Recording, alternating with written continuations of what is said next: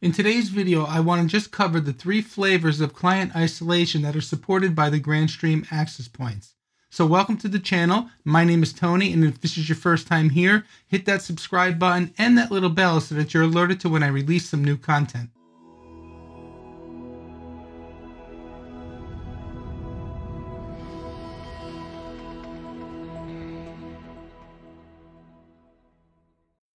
So what exactly is client isolation?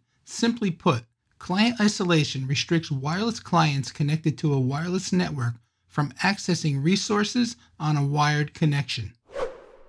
So the Grandstream line of access points support 3 flavors or modes of client isolation: radio mode, internet mode, and gateway MAC mode. Let's take a look at each of those in a visual representation. So the first mode we'll take a look at is internet mode. So looking at this diagram, you can see that the wireless clients can access the internet, and that's all they have access to, but they can't access or talk to each other. In the next mode, gateway MAC mode, you can see that the wireless clients can still access the internet.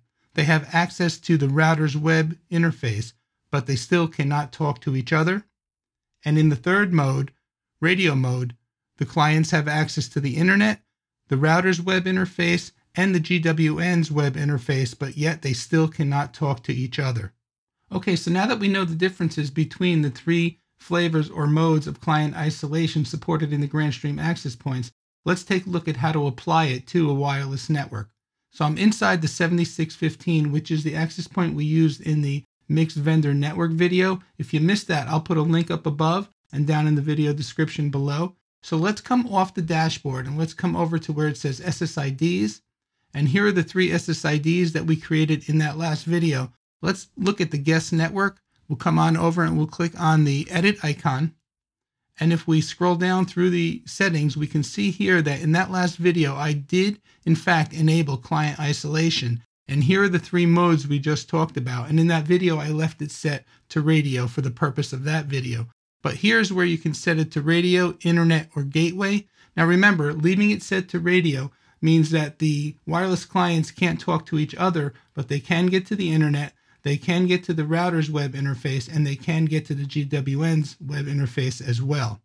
If we change it and select internet, now the clients can only get to the internet and still cannot talk to each other.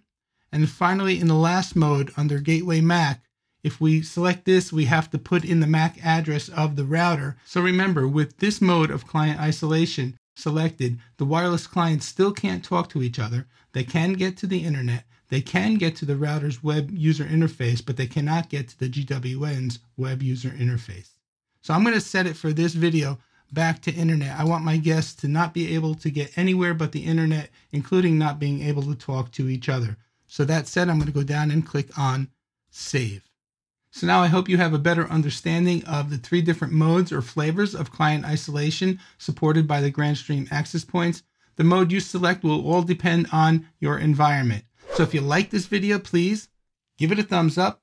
Be sure to check out some of my other videos listed up above. Please remember to subscribe, like, and share this video. And as always, I want to thank you for using my Amazon affiliate links. I know they don't change your price, but they do help out the channel. My name is Tony with Quick Tech Solutions. As always, please stay safe. Thank you for watching, and we'll see you next time.